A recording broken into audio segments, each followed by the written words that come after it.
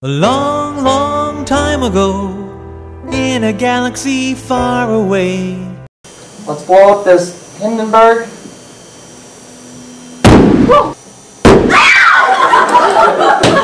Alright class, we're going to do a synthesis reaction.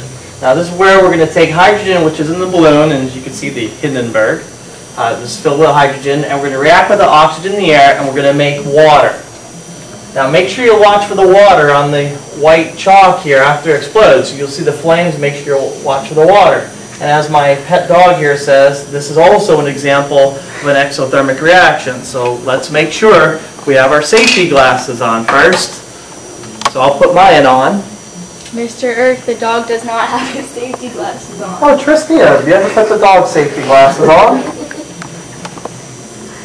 Safety first. Thank you very much. So now we are going to do this synthesis reaction. So I'm going to light this wooden splint. I'll use my hockey stick. Some girls here play field hockey, and that's not a real stick, but this is a real stick. So now we have Hindenburg hydrogen explosion. Now you notice the water here forming. You have water forming and it's disappearing. We react hydrogen to oxygen and you form water.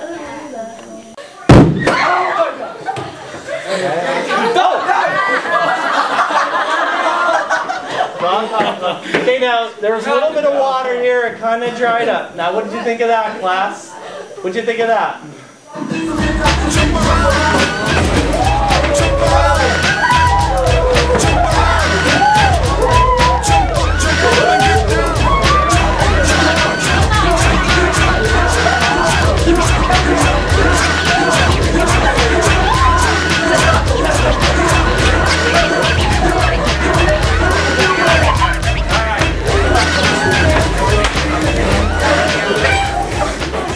Very good. You guys are very good.